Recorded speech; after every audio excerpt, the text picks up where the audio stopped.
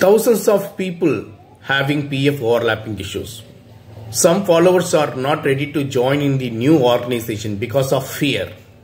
Some people are simply hiding their past service history. They are not showing PF overlapping in the resume as well as background verification form and proceeding to the organization. And within 2 months, they are getting the termination letter. Okay. And remember, I am suggestion for dual employment. Okay. But if you hide your service history, joined in the organization, after joined, they will provide termination letter. So that will be very difficult to give the suggestions. So dual employment plus termination record. Okay. That two issues will not help you to move in your career life. Okay. Never ever try to hide your past service history. Okay.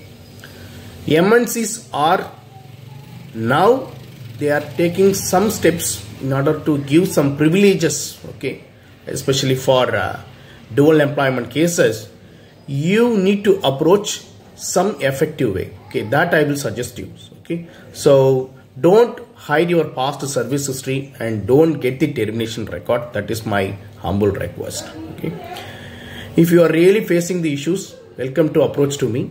Okay, definitely I will suggest you the right direction. Okay, thank you so much for watching this video. Have a wonderful day. Take care. Bye bye.